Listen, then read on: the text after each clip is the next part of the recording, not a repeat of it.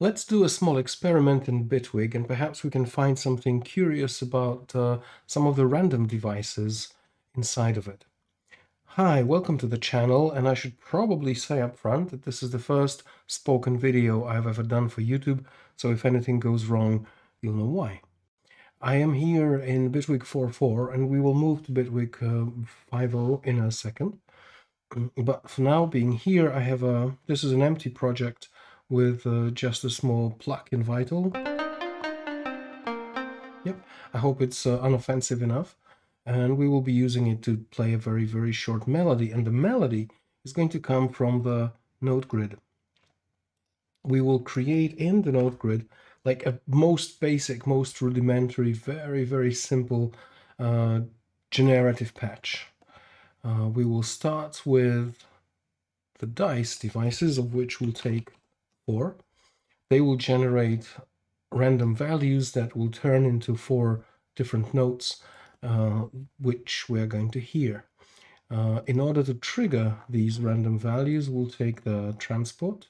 So as soon as I press play, as soon as I start the transport, this device will trigger the dice. Each of them will generate its own random value, and we will play them in turn. Now, in order to play them in turn, we will connect them to a merge device with 4 steps.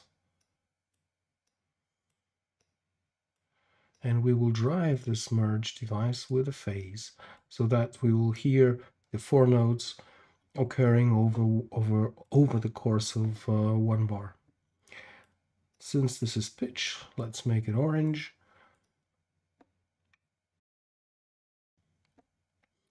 And obviously the dice devices create fractional numbers between 0 and 1.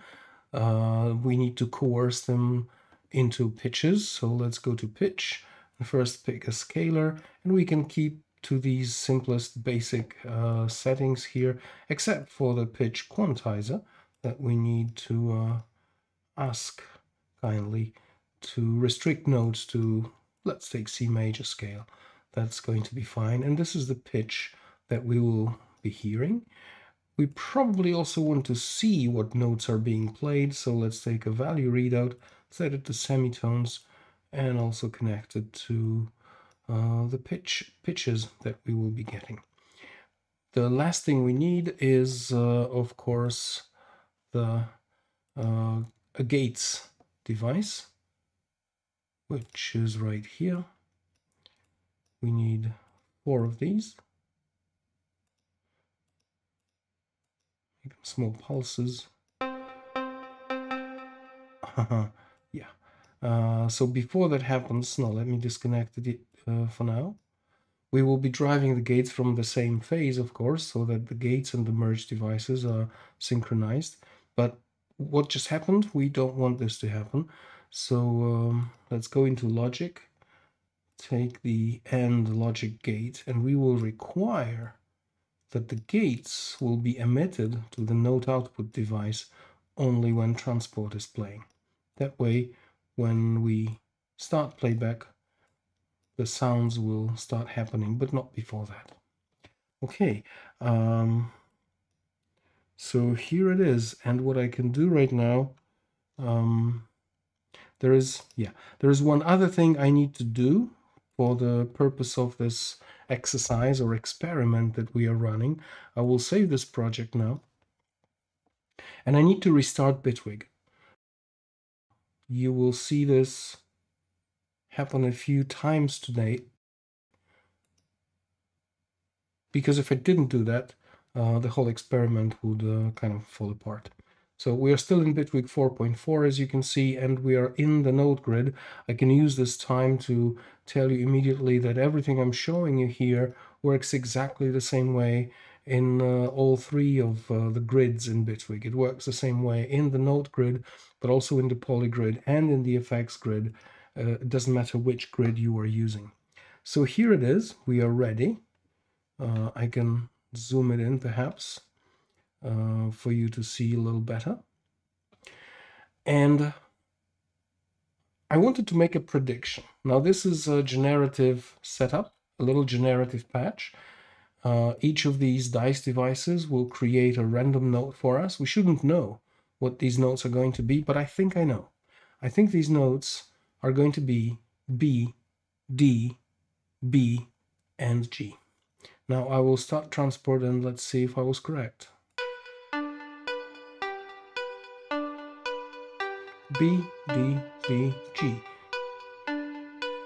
Yeah.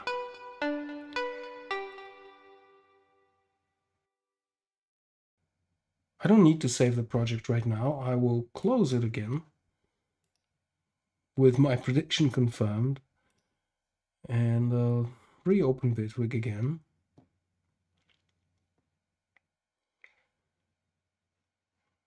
Reopen the same project again. I'm closing this bottom panel so that I can zoom in for the sake of clarity of video, and let's try again. Yeah, B, D, B, G. Okay, what we can actually do right now is we can say, so this is the sequence that we are getting. Let's take a label and let's say BDBG. That's the sequence that we were getting. Now, without closing Bitwig, let's try again. Let's play another sequence. The transport device here will send another trigger to the dice devices. Each of them will generate a new random number, so we should get a different sequence. Let's see what it is. G, E, A, E. G, E, A, E. I think this is what I am seeing. So we can clone this guy here, and we can say the second sequence was G, E, A, E. Oops. G, E, A, E. G, E, A, E is correct. Can we try it again? Sure we can.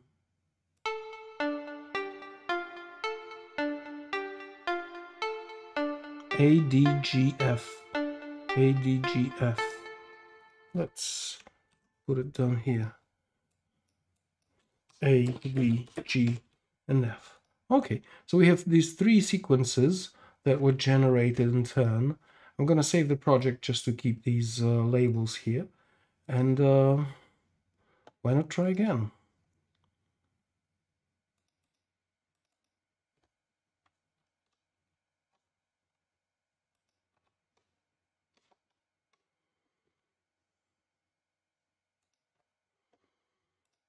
Yeah, what you saw was my predictions there. Starting the project for the first time. BDBG, of course. I've pressed stop, and now let's play again. GEAE, GEAE, that's exactly what we got the second time.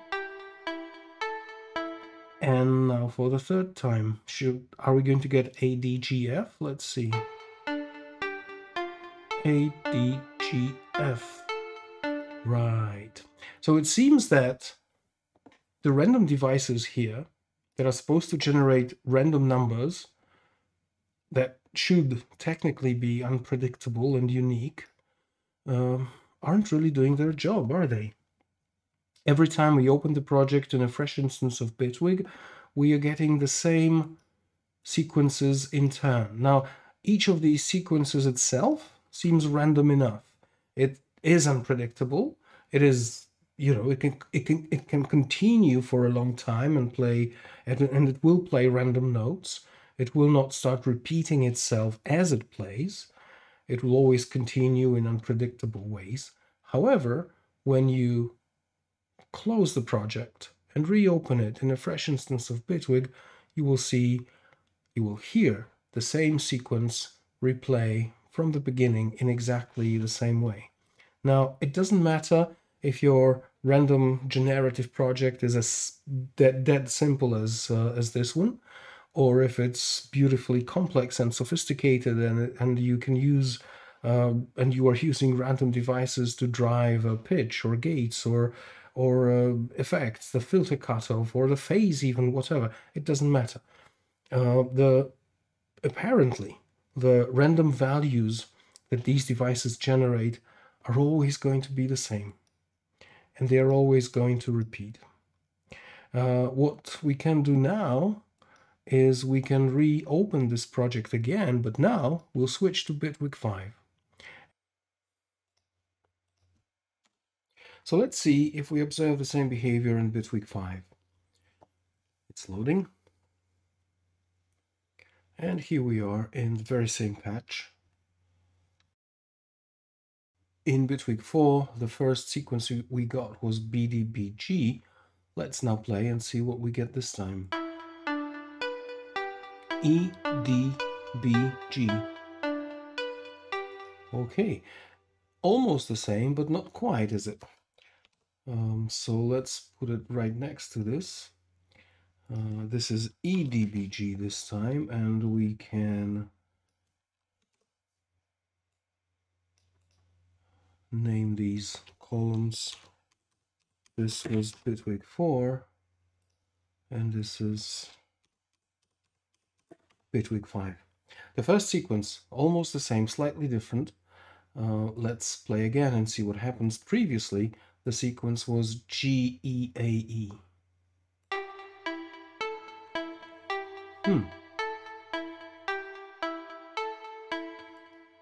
This time, it's the same, GEAE. No change. And once more, for the last sequence that we tested previously, ADGF is what we got. DDGF. DDGF this time. Almost the same, but again, not quite. DDGF. This is what we get.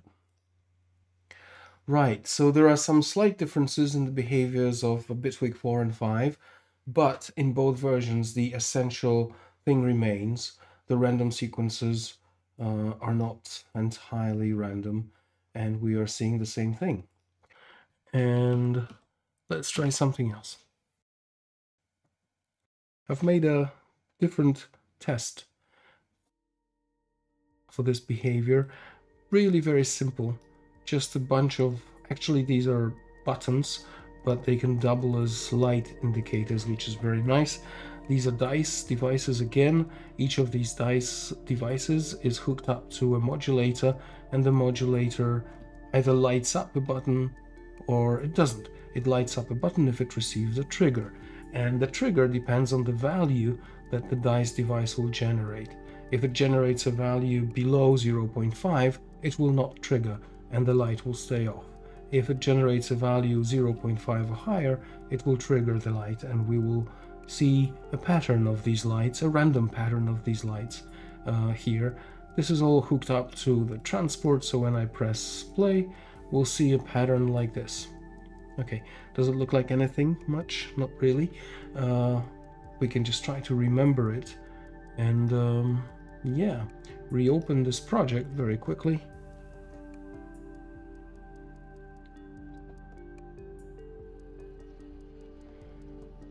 Come on, Bitwig. Okay, and let's try it again. Of course, we are seeing the same pattern that we saw before, and the second time, what is it? It looks like an elongated triangle, maybe. That's the second pattern that we have. Stop and play again. Okay, another triangle, but reversed this time. Let's see if this is what we are going to get again from Bitwig. The reason I'm introducing these lights is that it's sort of easier to see without listening to little annoying musical patterns, and we will still be looking at two other random devices in just a moment. So let's try it again. The first pattern, exactly the same as before. The second pattern, the elongated triangle, and number 3, the same pattern, another triangle. Okay, so we have confirmed that dice devices are producing repeating sequences, but what about the chance device? another very useful device in Bitwig, which receives a trigger and either produces a trigger or does not, depending on the probability that we can set from 0 to 100%. By default, the probability is, of course, 50%. This project is just minimally more involved than the previous one because, as you know, when chance produces a trigger on the output here, the trigger is very short. It's a momentary spike of signal. It will light up the button, but for such a short time that we would never be able to notice it. In order for us to be able to notice it, I'm sending the trigger to a latch device, and the trigger will just permanently switch the latch on, and then the light will stay on if the trigger was received. The reset here just lets me reset all those latches again so we can rerun the test later on. So now we are testing chance devices, and I will press play, and this is the pattern we get. What is it? Like a number 4. Let's try it again. I will have to reset the lights first and play again. Okay, this is the second pattern. Let's say it's like a small triangle on the top and a line on the bottom.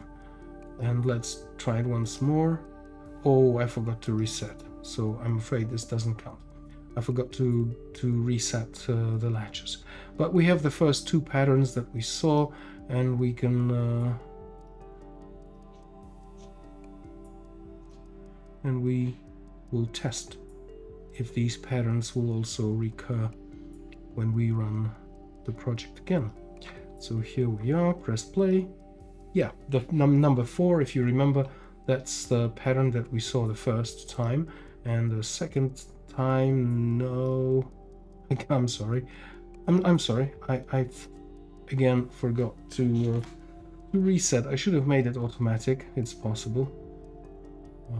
Decided not to bother with that, and now I'm bothering you for your time with this silliness. But here we are again. The number 4, reset, play again, the small triangle on top and the little line on the bottom. Okay, we won't be staying with these chance guys anymore, but we have identified another Bitwig device that does not seem to produce truly random values. The last device that I want to show you that unfortunately does have the same behavior is the probabilities device. And as soon as the project is open, well, this one looks a little more complicated, just a little. The reason for that is that, well, this is the probabilities device. It has by default 8 steps, which I've set all of them to roughly 50%. It's perhaps not precisely, but it's either 49 or 51. It's just, they're all just about 50% probability. But now it's like, instead of one chance device, we have 8 chance devices which run in sequence, driven by the phase over the course of 1 bar. So what you'll notice, of course, is that the lights will not light up all at the same time like before. They will light up, or not, gradually as the phase progresses, as the single bar runs. There is another thing that I needed to take care of here, which is that, of course, when the phase runs its course, it restarts, and a new bar plays, and this device, probabilities, continues to generate new random values which would go to the latches and would keep lighting up our lights. We don't want that. We only want to see it happen the first time. So as you know, the phase is a number from 0 to almost 1, so we can detect when the phase ends by comparing the value of phase to a constant 1. When that happens, the latch will trigger this selector. The selector will switch from this first slot here to the second slot, but the second slot is empty. It has nothing connected to its input, so nothing will be sent to the latches. The triggers from these 8 steps of the probabilities will only be sent here over the course of bar 1, and after that nothing else will be sent, so we will be able to see the pattern generated from that one bar. So let's do it now. Okay, this is the shape we get, like an incomplete plus sign maybe, or you can see it as a triangle standing on one of its corners. Okay, let's just to be certain that probabilities behaves like the chance and the dice devices, let's rerun this project just once more and see if we get the same pattern reset.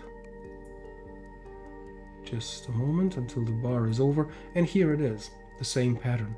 And again, I won't be doing it again because we've been at it for quite a while by now, but you can do it yourself in Bitwig in the grid, and you'll see that regardless of your Bitwig version, at least in version 4 and 5 is where I have observed this behavior, this is what happens.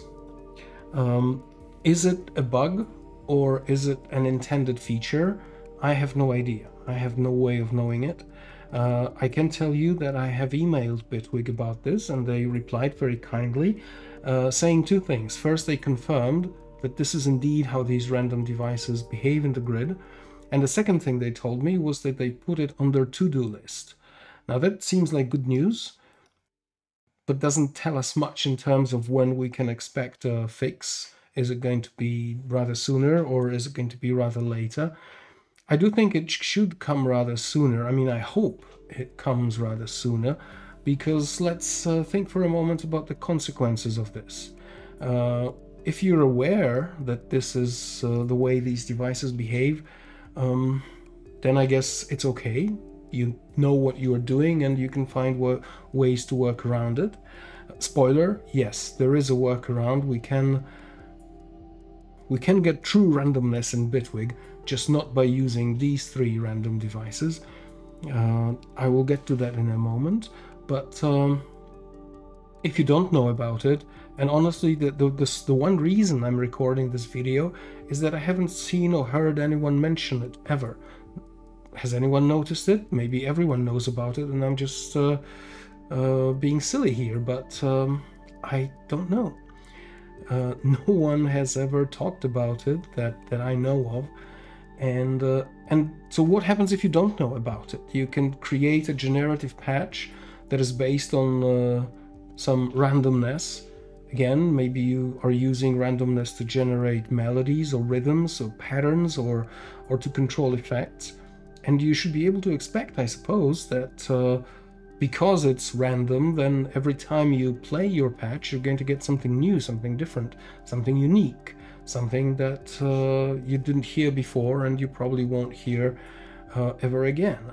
Well, that is not the case, as you can see every time, and no matter how complex or sophisticated your patch is, if you are using these three devices to add some randomness to your generative patch, you will get the same exact pattern repeating over and over every time. And if you play your patch for 63 times and then you close Bitwig and you reopen Bitwig and you play it start and stop and start and stop 63 times, your 63rd sequence is going to be exactly the same as the 63rd sequence when you were working in Bitwig previously. Well, that's the deal, which I think it is a problem because of that. Because if you don't know about it, you may think you're creating something new and unique, but in fact that is not necessarily the case. So I said there is a workaround. I'm going to make a separate video about the workaround, about how to replace these three devices that don't give us true randomness with other devices that actually do, but I'm not going to be obviously making a mystery out of that. I just want to say that chance and come here and dice and probabilities are no longer my friends. Noise and sample and hold LFO are now my best friends.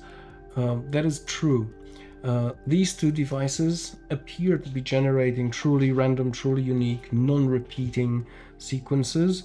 The SHLFO is of course a little more complicated. Usually noise should be enough for everything you need. But how exactly to replace each of these three devices with just noise, I'll talk about it in a second video.